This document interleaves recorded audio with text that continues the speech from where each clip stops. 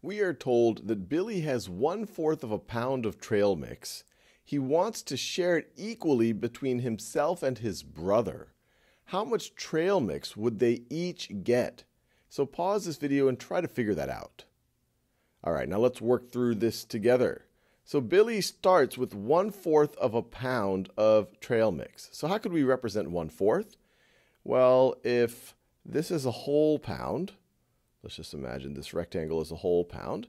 I could divide it into 4 equal sections. So let's see, this would be roughly 2 equal sections. And then if I were to divide each of those into 2, now I have 4 equal sections.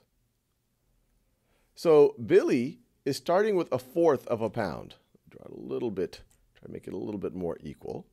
Billy is starting with 1/4 of a pound. So let's say that is that 1/4 of a pound that he starts with.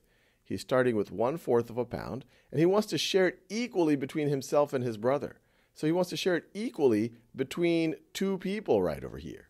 So what we want to do is essentially say, let's start with our total amount of trail mix, and then we're going to divide it into 2 equal shares. So when they ask us how much trail mix would they each get, we're really trying to figure out what is this 1/4 divided by 2. So what would that be?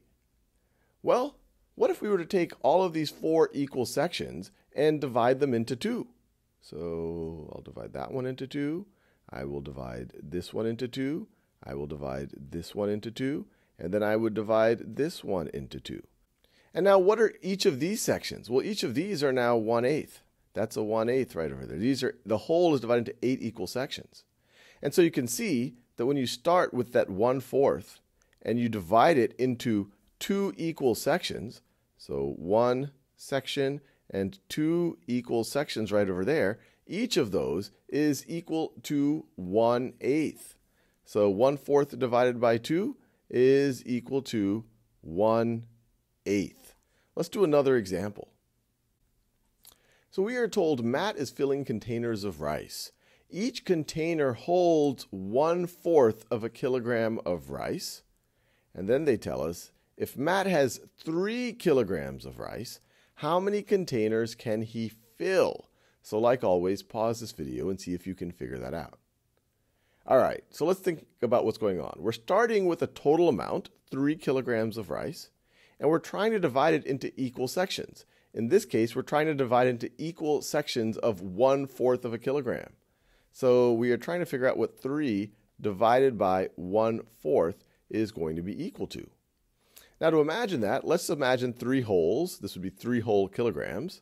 So that is 1 whole. This is 2 wholes, trying to make them all the same, but it's hand-drawn, so it's not as exact as I would like. So that's 3 whole kilograms here. And he wants to divide it into sections of 1/4. So if you divide it into fourths, how many fourths are you going to have? Well, let's do that. So let's see. If we were to divide it into halves, it would look like this. If you divide these 3 wholes into halves. But then if you want to divide it into fourths, it would look like this. I'm trying to get it as close to equal sections. They should be exactly equal sections. So I am almost there. So there you have it. So I've just taken 3 wholes and I've divided into fourths. So how many fourths are there? Well, there are 1, 2, 3, 4, 5, 6, 7, 8, 9, 10, 11, 12 fourths. So 3 divided by 1/4 is equal to 12.